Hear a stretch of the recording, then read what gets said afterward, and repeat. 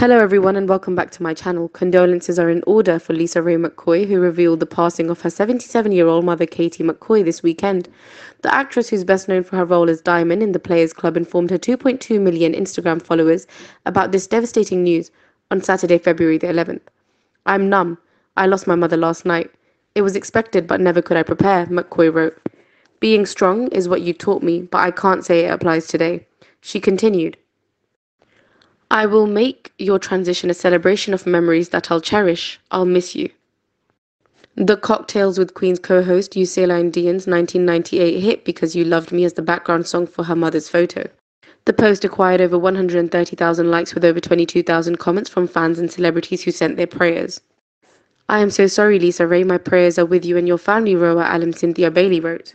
"Prayers up, Queen. Stay strong. Rest in peace. Rest in paradise," McCoy's bestie Vivicia A. Fox penned. "My condolences. Nothing can prepare you for losing your mum, but with God's grace, you will have the strength to make it through your days," a fan said. "My condolences to you all and who knew and loved her," another fan commented. Katie's cause of death has not yet been revealed. Fans may recall McCoy, her mother, and her daughter Kate appearing on an episode, Ayan La Fixed My Life, on My Own Network in 2020. The episode was titled Three Generations, One Family Breakdown, and the three ladies were brought on the show for Ayan La Vanzant to provide them with the tools to help them improve their relationships with one another. One of Katie's main issues surround the belief that her only daughter changed once she made it in big Hollywood.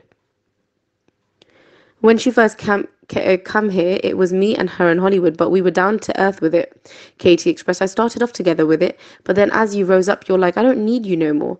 As the episode continued, McCoy and her mother entered a very heated discussion about the 55-year-old actress choosing her late father, David McCoy, over her mother despite his infidelities.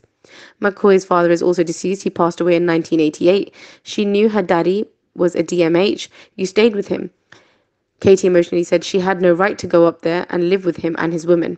At the end of the episode, Van Zandt reiterated that the activities were created for McCoy, Kay, and Katie to acknowledge the unhealthy patterns they've obtained throughout their lives with the hopes of understanding the importance of proper communication. "You helped translate what I was trying to say to my mother," McCoy confessed. Thank you for listening, and don't forget to like, comment, share, and subscribe.